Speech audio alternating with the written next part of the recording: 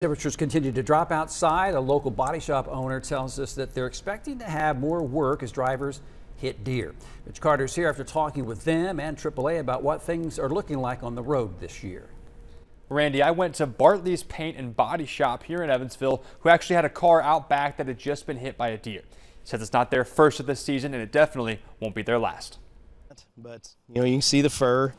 It's deer season in Indiana, and not just for those looking to bag a buck, but also for those looking to avoid them on the roads. So this time of year is usually when we start trying to prep and make sure that, we've got open locations for tow-ins and things of that nature. Bartley's Paint and Body Shop owner, Kevin Calhoun, says they've already seen vehicles that have hit deer, and they don't expect it to slow down. When deer start running, we will start getting an influx in tow-ins of non-drivable vehicles, just like the one you see here. This was a deer hit that was, of course, struck from the front.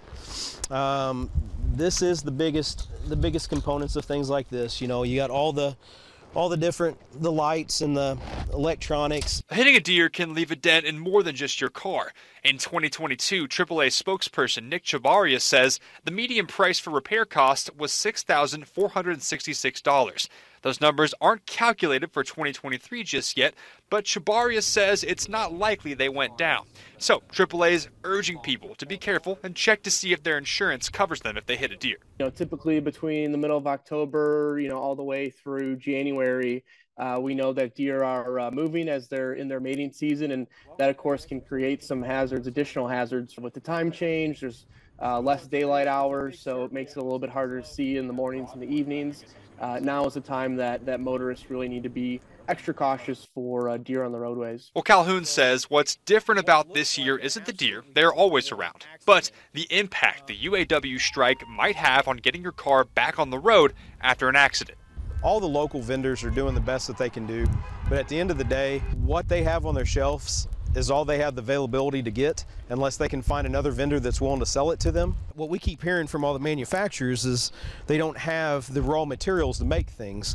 So you might have the plastic to make this outer part, but they might not have the boards or the chips to make the rest of the electronic board to make this operate.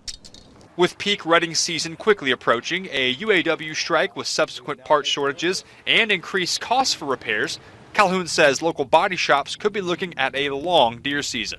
As the strike goes forward, we're seeing less and less parts available.